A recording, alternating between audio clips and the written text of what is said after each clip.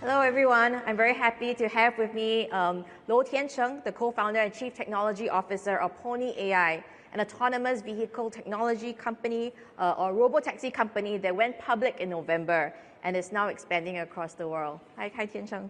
Yeah, hi.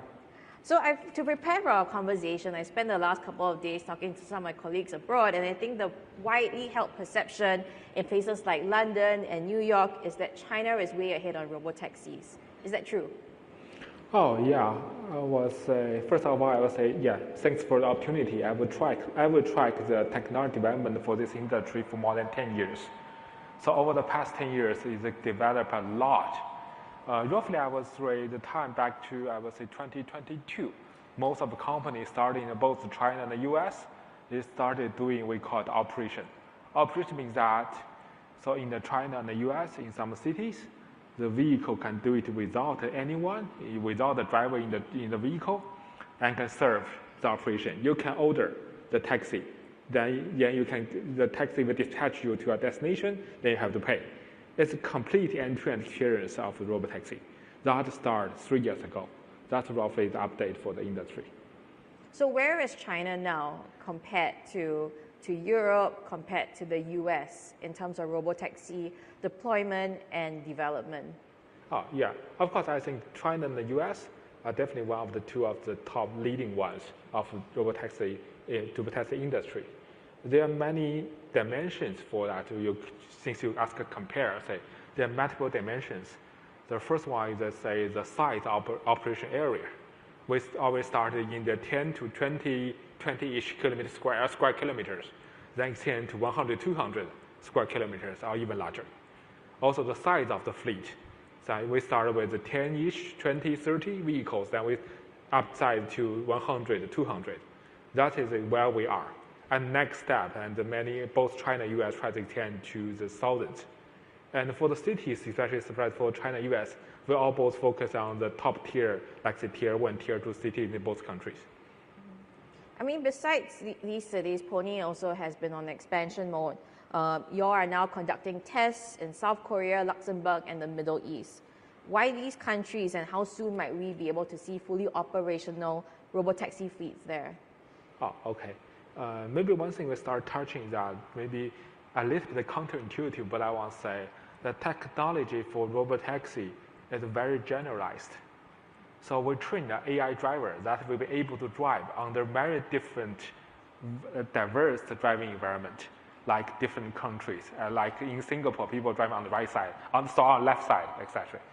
So the AI driver, it's very straightforward for the AI driver to be able to learn how to drive in different environments like other countries.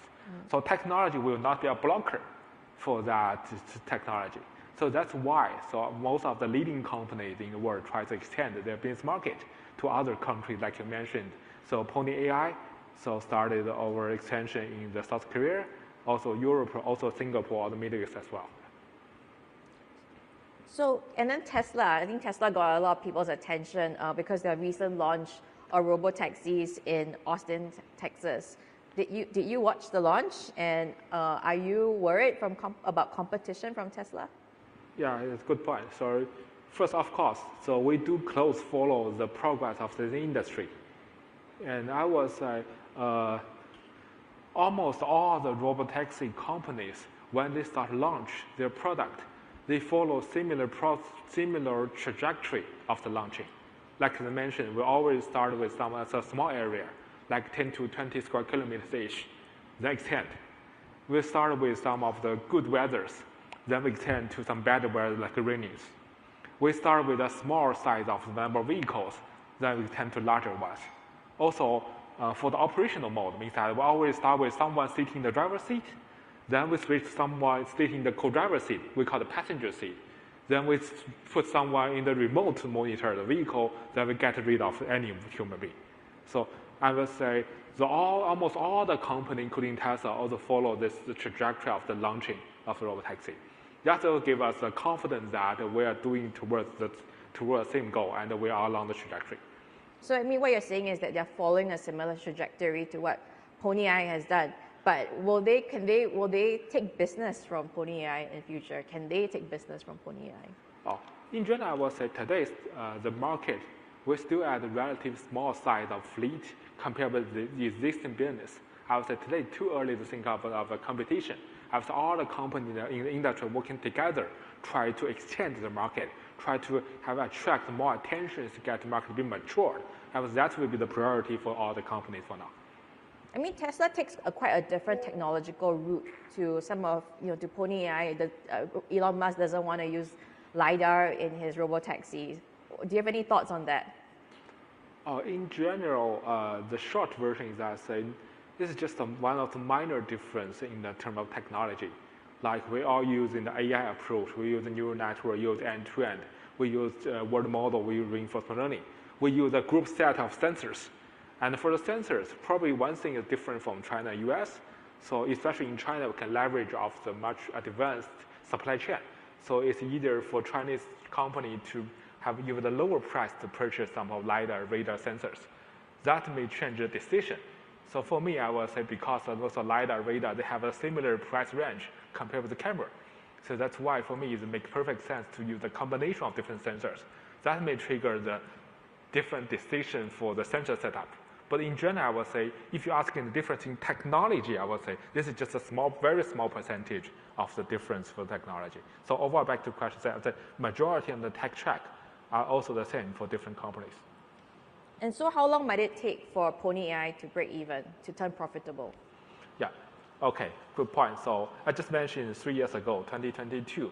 So yeah, we started doing operation, we started charging money. But that time, definitely we are not reached the point to break even, as mentioned. So there's one thing we haven't touched yet, that's about mass production. So mass production means that I want to mass produce vehicles to significantly drive down the cost. So over latest generation, as shown in late April, which we unveiled over latest generation, that we got cost down by 70%, almost 3 times lower than before.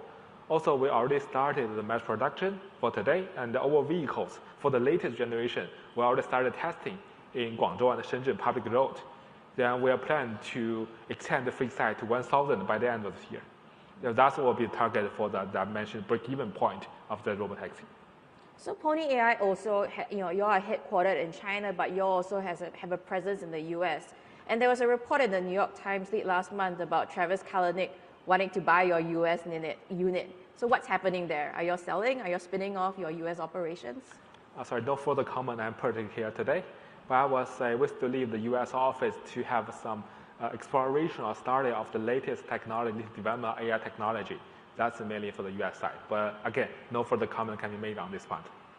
I mean, US President Donald Trump also has been, has been a big topic of today's conversations. And there is no clear end in sight to his tensions with China. How is this going to impact Pony.ai's overseas plans? And are you worried that Pony.ai could be forced to delist from the US? In general, I would say, even without this, I would say global market overseas expansion is one of the core business for Pony.ai. They're also one of the top priority. Because again, as I mentioned, technology will be not a blocker because they're very generalized to cover different driving environment.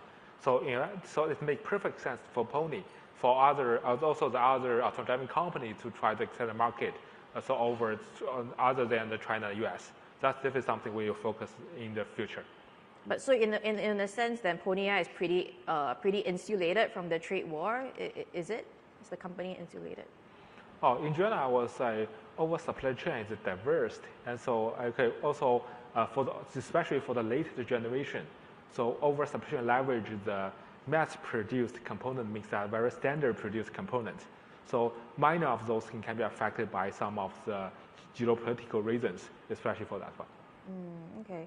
The next topic I wanted to kind of ask about is safety. I mean, when I think about robotaxis, I also think about whether I'll be willing to put my kids in a robotaxi to go to school.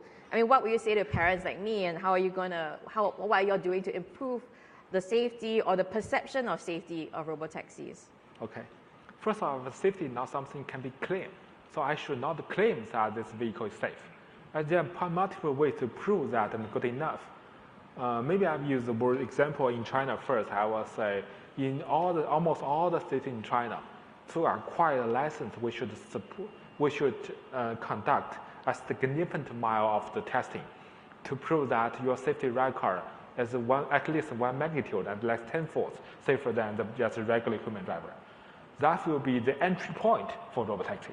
I'm not saying we just have 10x safer. Actually, that's the entry point. That gives the passengers, give the government, give the regulators the confidence that, or give us the confidence that we can serve without any participating or others driving. We can drive itself. I mean, but do you think consumers right now? I mean, when you have a fleet operating in China, what kind of concerns have consumers voiced out, and what improvements still need to be made to the service, or what things have you all been doing to try and change or improve the perception of robotaxis? Good point. First, regarding the customer feeling, I would say that's probably the time 3 years ago. So I remember a certain percentage of the customers when they took the first ride, they may be curious about safety. They may, maybe in the first few minutes, they may unconscious a little bit about the movement of the vehicle. But later, because the vehicles move safely, move very smoothly, they earn the confidence. We have a mutual trust of the vehicle that we started. So today, I was per vehicle, we already have at least 15 daily orders per day, like just a regular taxi. So this one working. But one part that I would say one thing definitely we need to improve is the size of the fleet. We need to have more vehicles, to have a better coverage, then to significantly improve the efficiency, also reduce the time of the waiting time. Because we have more vehicles, we'll have less waiting time, etc. So to improve the overall experience of this fleet, of this new product. I mean, when people talk about AI these days, there's also a lot of worry about the jobs that AI could threaten.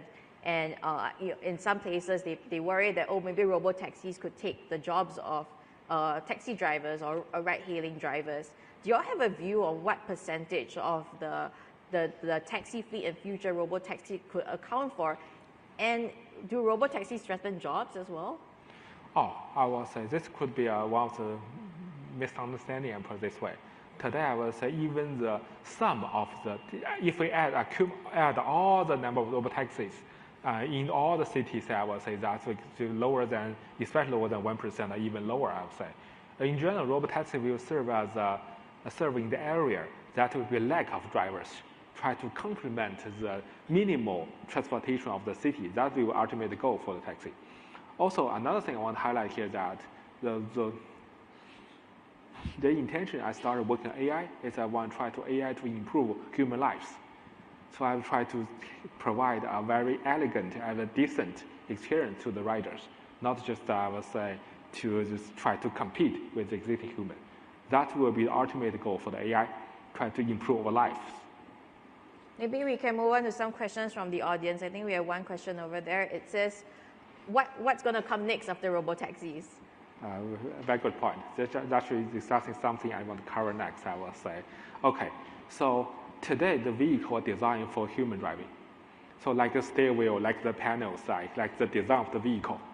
So for robotaxi, that implies that there could be no driver in the vehicle. That may indicate some potential change of the design of the vehicle. The vehicle is designed for the passengers. We don't need steering wheels, so we can redesign the in-cabin experience to improve that. I would say revolutionize the vehicle design will be the next for robotaxi. Later, robotaxi technology will enter some of the person-owned vehicle, this market. That was the next big milestone for robotaxi.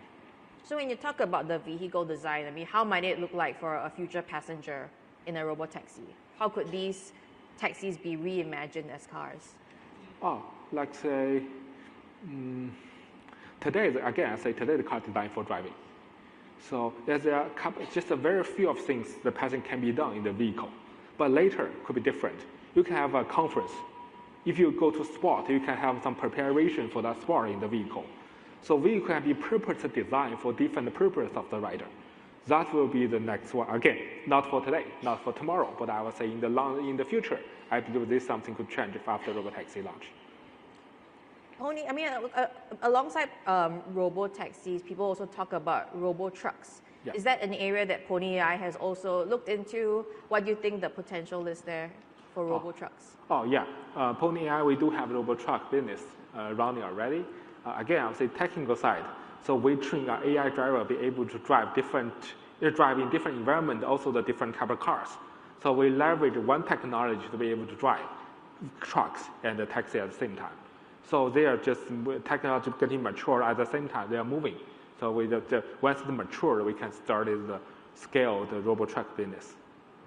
Okay, wait, another question. Are there international regulations for driverless driving? Would meeting some? Oh, sorry, I think we went back. Okay, maybe we'll take this one, the latest question. If there is no safety driver, who's going to take responsibility? Oh, okay. There's clear regulatory for that, the liability. This question asks about liability for the robotaxi. So there will be use the record collected by the robotaxi design who will be liable for the incident. Could be one of the major, could be equal, could be one of the minor. Then the technology provider will in charge of the vehicle in charge of if it is liable, then back to the same as the vehicle. So. Is it pretty clear in South Korea already and Luxembourg who the liability lies in these countries that you are testing in? So in all the areas we have operated robotaxi charging money, this regulation has been matured for at least 1 year. So long story short, I will say in all the cities we're operating, we already have this option applied for more than 4 years down the road. Let's take another one. Are there international regulations for driverless driving? Would meeting such standards facilitate technology transfer to other countries, especially Western ones? First, I hope so. But I will say it always takes time to human to learn, to get confidence about that one. So we can have some international guidance for that regulatory support for robotaxis for driverless driving. But for different countries, that depends on how long it takes the regulator to really understand, to be confident, to prove to themselves that this regulation really works. So I would say this is probably my prediction for the regulatory developments there. Another one, I think this is a good question. Do you see companies like Uber and Grab adopting robotaxis? We do already have a collaboration with Uber or Grab, like this called TNC, Transportation Network Provider, the platform. So it's a win-win situation. Today we can work with the platform like Uber to adopt the traffic. So we can take orders on Uber as well. I would say that's also another big angle, big growth point for the robotaxi companies in the future. So by partnering Uber, y'all can use their data to also train your robotaxis, is that right? This is also another benefit, but to keep it more direct, we can use their traffic. We can use their users. So Uber user can just order the robotaxi to take the ride. So do you also, are you all discussing any partnerships with like ride-hailing companies in Asia, like Grab? I think Grab was also part of that question. Probably I would say today in Singapore, we work with CDG, ComfortDelGro as a partner here. So yeah, we treat different, maybe we have different partners in different countries, but Singapore do use CDG as a partner. I think our time is up, so thank you Tiancheng for being here with us today, and thank you everybody. Yeah, thank you.